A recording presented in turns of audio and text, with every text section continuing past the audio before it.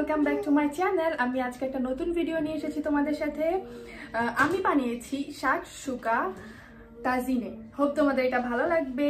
আর যদি আমার রেসিপি তোমাদের ভালো লাগে থাকে, please don't forget to subscribe to my channel.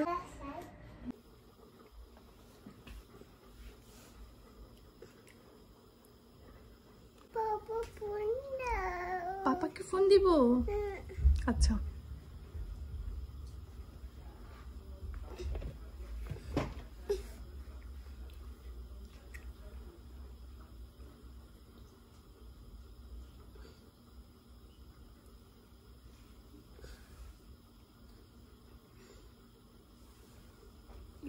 Mama.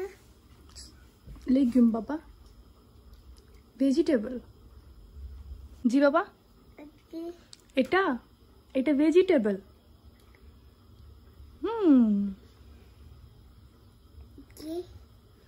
কোনটা বাবা? এটা ডিম, এগ। ডিম ডিম খাও, ডিম খাও।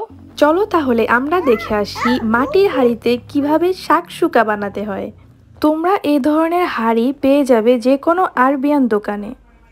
এই রেসিপিটি বানাতে বেশি সময় লাগে না, যেহেতু আমি তাজিন ইউজ করেছি সেহেতু আমার সময় একটু বেশি লেগেছে।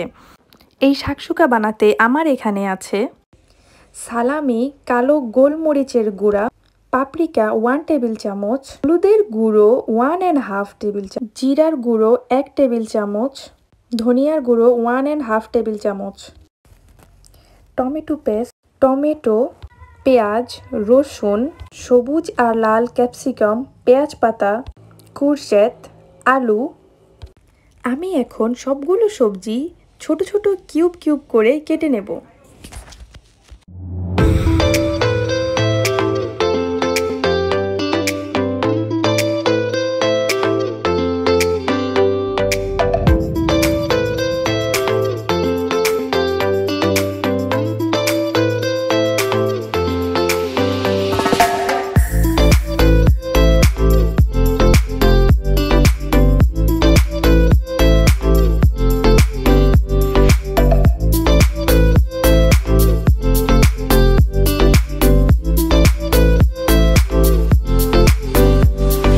আমি এখানে অর্ধেক লাল আর সবুজ ক্যাপসিকাম নিয়েছি।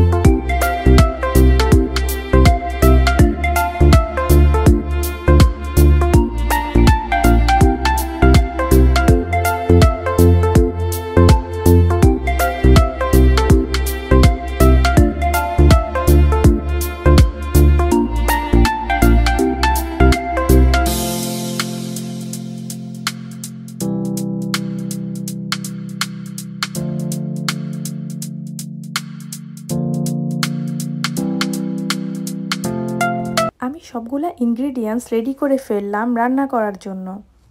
চলো তাহলে আর দেরি না করে শুরু করে দিই। আমি এখন তাজিনে দিয়ে দিব অলিভ অয়েল, তারপর কুচি করা পেঁয়াজগুলো আমি ঢাকনা দিয়ে হালকা বাদামি করে ভেজে নেব।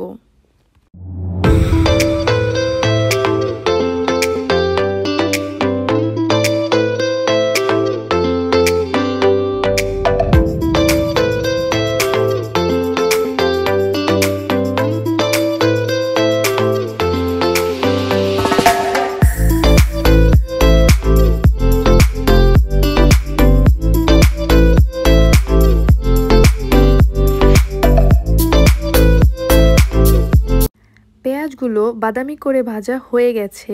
এখন আমি এতে দিয়ে দেব পেঁয়াজ পাতা কুচি। কিছুক্ষণ ভালোভাবে নেড়ে চেড়ে ঢাকনা দিয়ে রেখে দেব 5 মিনিট। আমি এখন ঢাকনা খুলে একটু ভালোভাবে নেড়ে চেড়ে কুচি করা ক্যাপসিকামগুলো দিয়ে দেব। তারপর ঢাকনা লাগিয়ে আরও 5 মিনিট অপেক্ষা করব।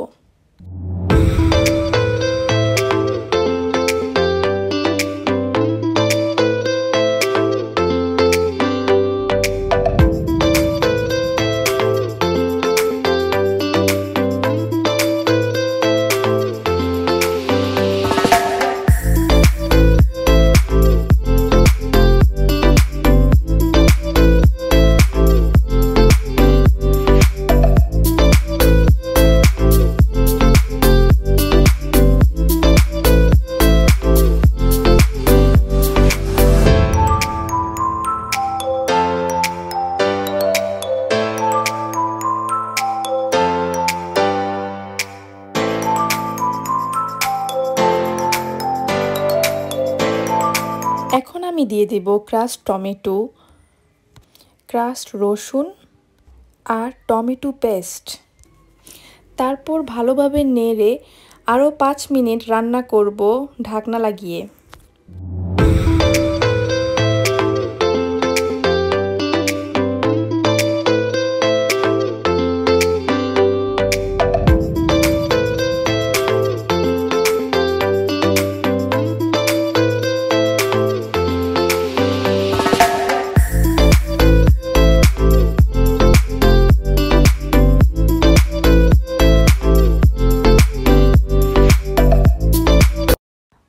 মিনিট হয়ে গেছে। এখন আমি দিয়ে দেব আলু আর কুরজেত। আপনারা চাইলে এখানে যে কোনো সবজি ইউজ করতে পারেন।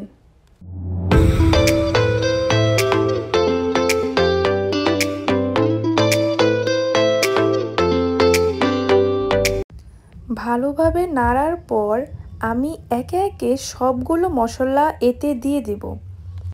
এরপর আমি ঢাকনা দিয়ে আধা ঘন্টা সবজিগুলো রান্না করব, যতক্ষণ না সবজিগুলো সিদ্ধ হচ্ছে।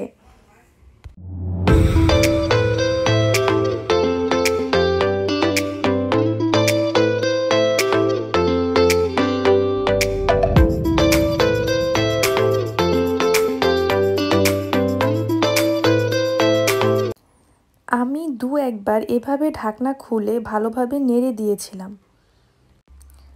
আমার সবজি সিদ্ধ হয়ে গিয়েছে। এখন আমি এতে দিয়ে দেব কিউব করে কাটা সালামিগুলো। আবার ভালোভাবে নেড়ে ঢাকনা দিয়ে আমি 5 মিনিট অপেক্ষা করব। এখন আমি উপরে দিয়ে দিয়েছি কালো গোলমরিচের গুঁড়ো।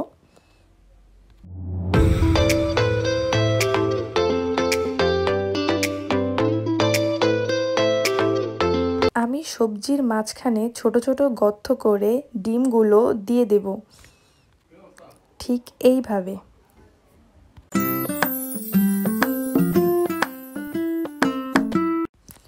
ঢাকনা দিয়ে অপেক্ষা করব আরও 7 মিনিট।